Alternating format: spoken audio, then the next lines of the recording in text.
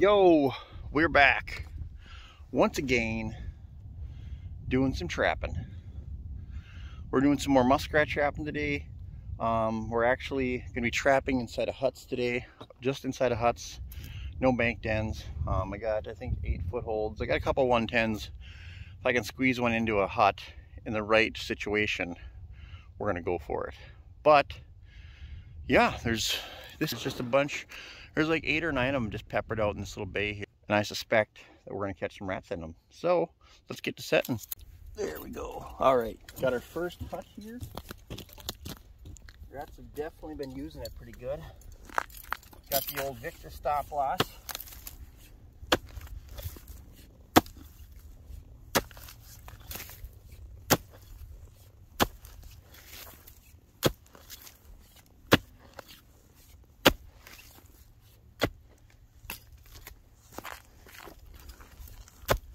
Stop loss or guard trap, whatever you guys want to call it. I don't know. Oh, I think I just got into the hut here. It was kind of a beast to get into for a feeder hut, you know.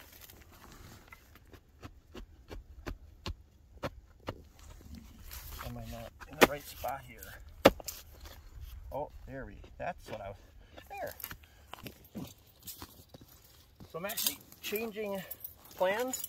I'm going to put a #1 jump trap inside this hut and not a stop loss, because the feed pad and the inside of this little thing here really ain't that big.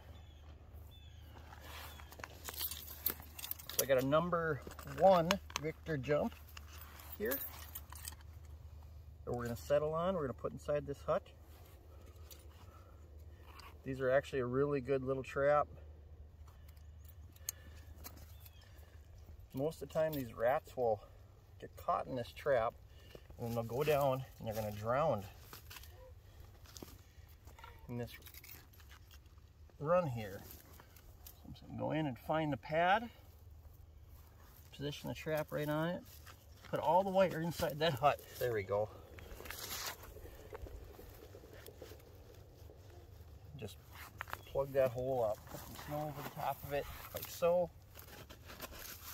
Nice, it's gonna be warm out the next few days, like highs in the 30s, lows in the 20s. We got one trap set. We got another small hut.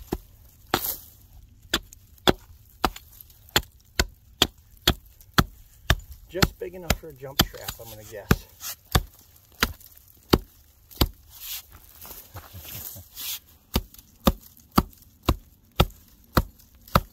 If I can fit a bigger trap in there, I will.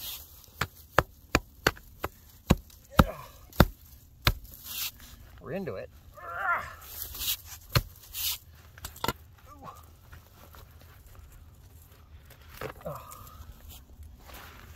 Holy, it's actually a heck of a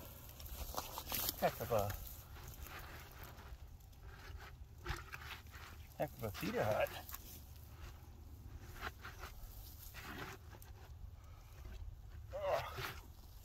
Pulling some of this floating bog up here so I can plug the hole back up here when I'm done.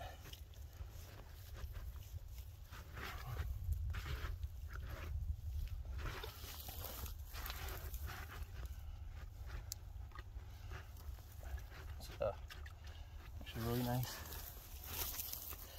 Really nice hut. We're gonna test the metal of this old Blake and Lamb jump. We'll see if it can still produce. What do you guys think? Old Blake and Lamb jump. We're gonna see what happens, you guys. I don't know.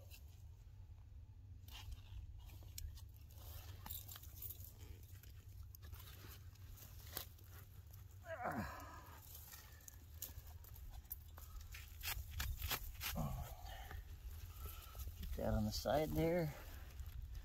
She's ready, you guys. I got enough stuff here to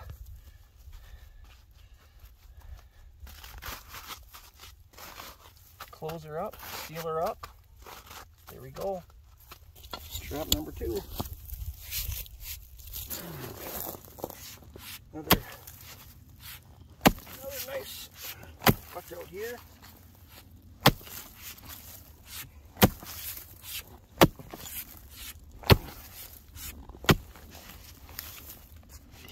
Oh yeah. Oh, there we go.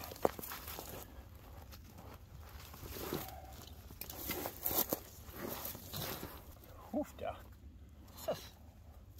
That's one heck of a feeder house, you guys. Like the king of feeder houses, if I had to call it anything. Huh. Okay.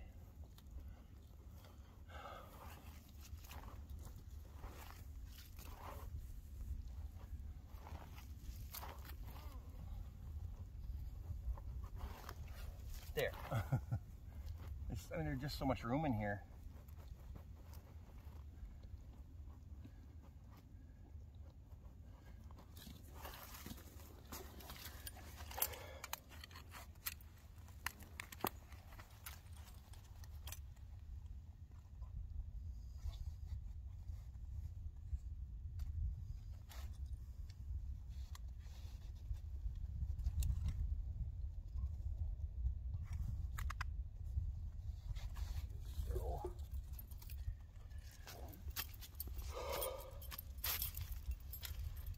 Across the hole.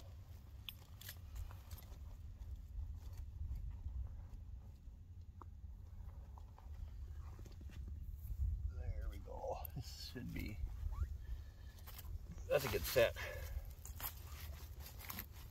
Wet it, plug the hole up like so. There we go. Big one here.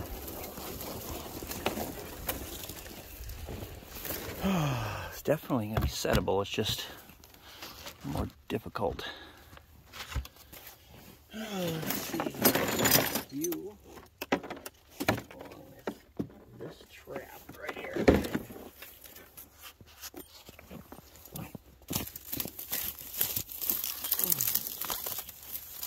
feel like right about here is going to be the spot. Look at it.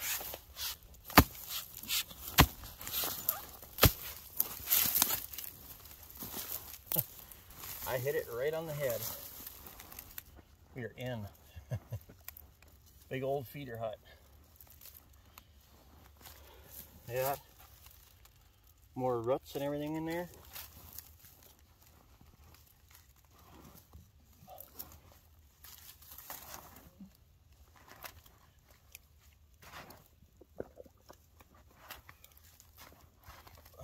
Here we go, get this wet material out here. Oh yeah.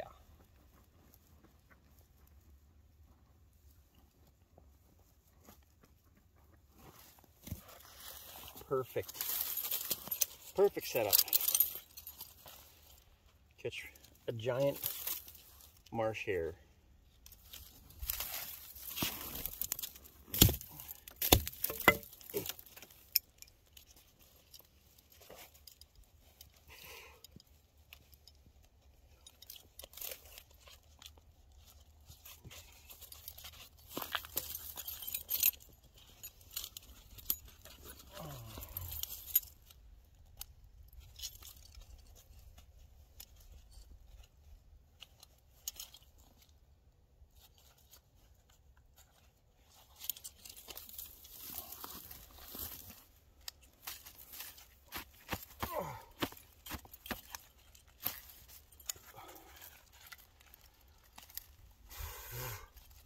Cattail in my eye.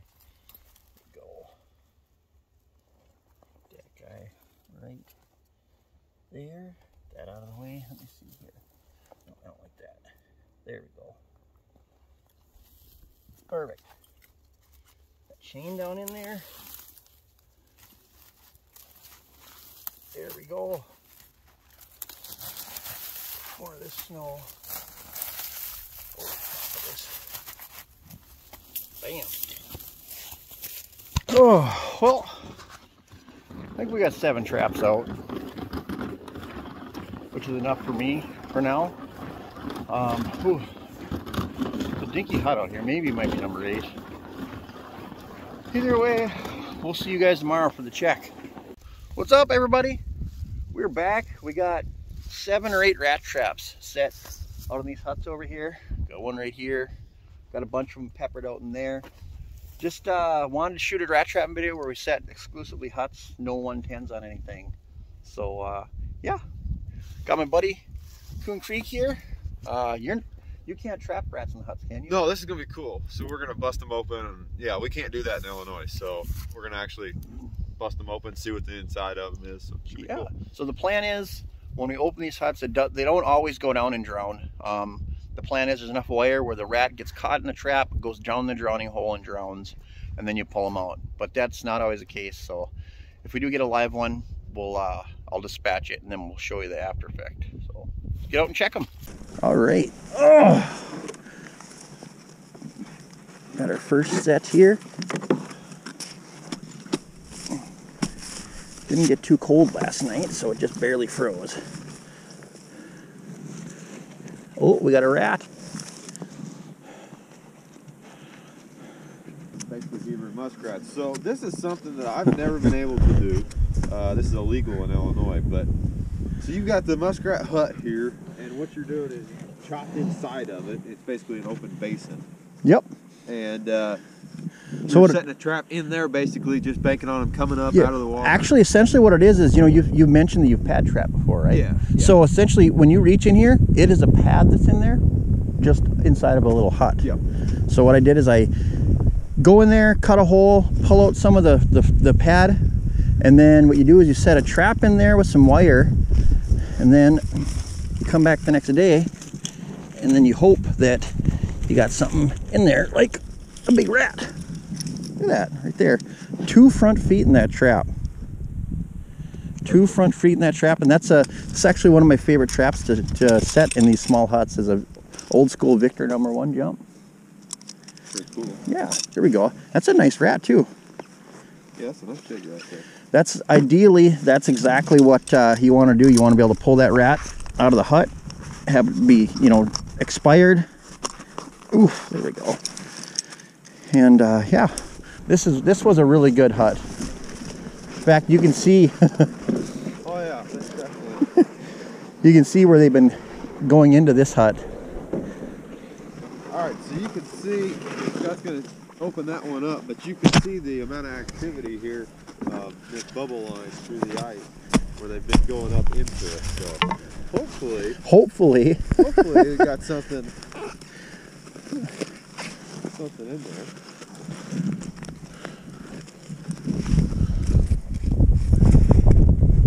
Oh, got something going on. My chain's tight here.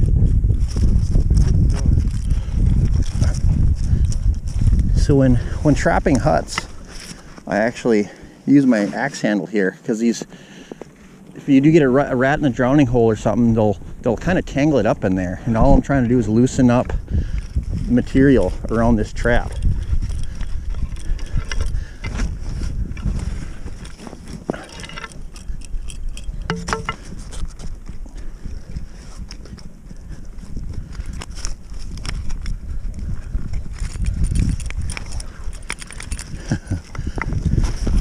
There's a lot of stuff. It's a good sign though. Yeah. Oh, I see a foot. There we go. That's a nice big rat. That's a nice big rat there. Got that in a Victor stop loss. And when we're trapping these huts, it's really nice to have a guard trap like that. Catches them by the back leg. That stop loss always goes off and just keeps their head and everything away from the trap. That's right. Yeah, that's a nice. So explain that stop loss in case you've never heard of it. So essentially what it is this device right here goes, you push that over, the pan goes down, and you set this trap. But what happens is, I had this one in the trap. So this trap goes off. Oop, this trap will go off. The rat's foot will be in the trap, and then what happens is this device goes over the leg. See that? and it keeps the muskrat away from the trap. It keeps it from spinning, basically. Yep, keeps it from... It applies just a little bit of pressure. Yep, and it's just pretty much like a leg hold. He gets caught just like that, and that rat is not going to be able to twist around, you know, to possibly break that foot bone or whatever. And same thing, if you catch him in the front foot, it will literally, you'll get here, and this device will be across the head or across the shoulder, and it also keeps the head away from, you know, getting to that leg if something happens. Hey, that's a nice big rat. That's a nice big rat. I'll reset this trap for you guys quick. So now this is a brand new Oneida Victor. I have some old ones that my dad ran. I still run those traps. This is the newer Oneida Victor guard trap. You can get Duke make some, or at least they used to. I have some Duke traps. They're all good traps. Essentially, I'm reaching inside this hut.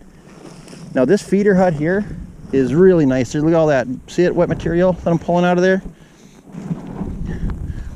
Now directly right here is their main water hole where they are going down and out of that hut. So I'm gonna set this trap.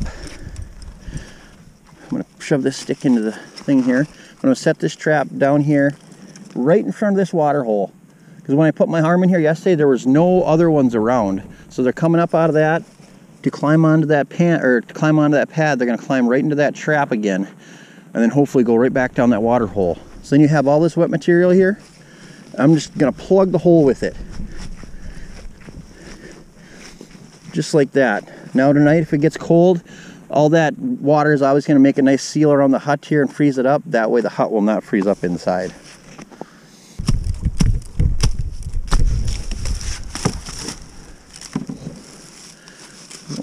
Trap left here. Let's hope for a muskrat.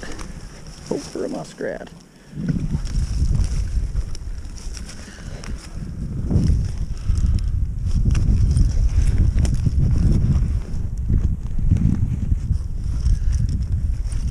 There we go.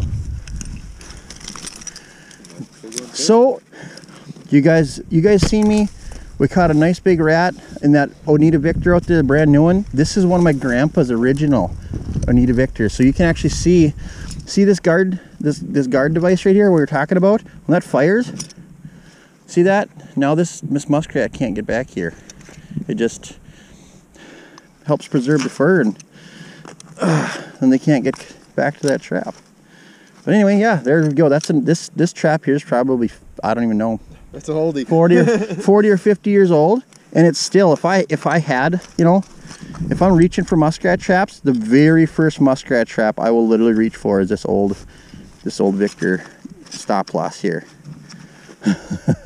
I wish I wish you could kind of tell stories, to be honest with you. Yeah, okay. You know, my grandpa trapped back in the day. Yeah, well, there you go. Another nice rat. It's well, we ended up with 3 rats out of here. Yeah. Anyway. Nice fluffy big. Yeah, and there we go. Add to the pile.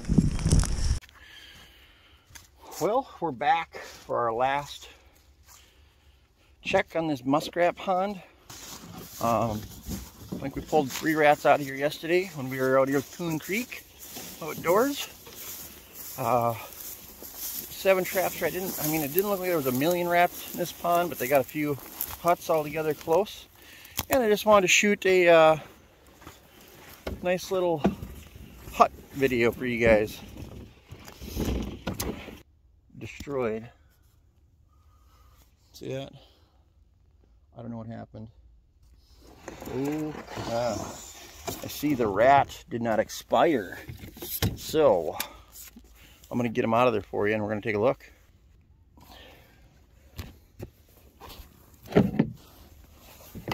This guy has tore the hut apart.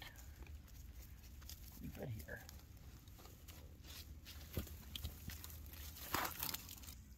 Here we go. Here he is. I had to finish him off quick. I never show any of that on video, but that's the first rat down. And he kind of destroyed this hut. I'm not gonna lie, but I'm gonna try to do my best to maybe plug it back up. Oh. Hopefully we got something in the old Victor today. Produced a rat yesterday.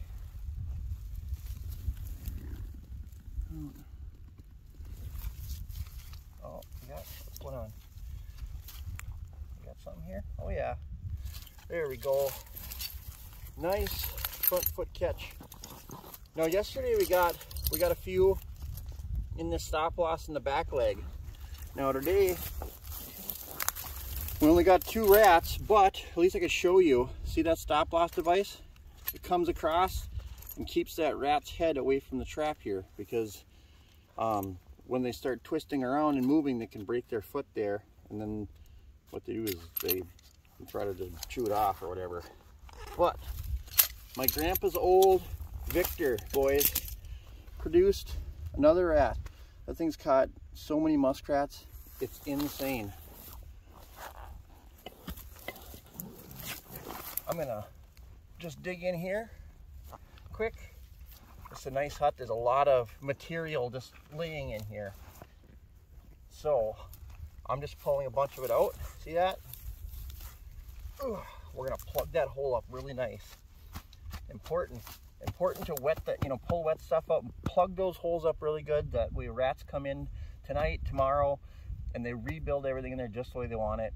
And that's just something important as a trapper that we need to do to assure that the muskrats that are remaining in this pond have the best chance to make it through the winter time. Well, we didn't pull the numbers I wanted to out of this pond, but we did pull 5 rats. We pulled 3 yesterday and 2 today. I'm happy with that, because I mean this is on the property where I'm trapping beaver at. So for me to just drive by these 7 or 8 muskrat houses and just disregard them, if you want to go out and trap and have some fun, hit all those fur pockets that you can on the way out when you're trapping these areas. Anyway, hope you guys enjoyed this rat trapping video. Like I said, I just want to make one of her trapping in the huts. Make sure if it's allowed in your state, make sure it's allowed in your state to trap inside the huts. Check your regulations. Minnesota, we're special. Apparently we get to trap in the huts. Most other states can't. So I feel blessed like that. Anyway, thanks for watching. Dropping Coon Creek's link in the description below. Go check them out. Thanks for watching. Peace out.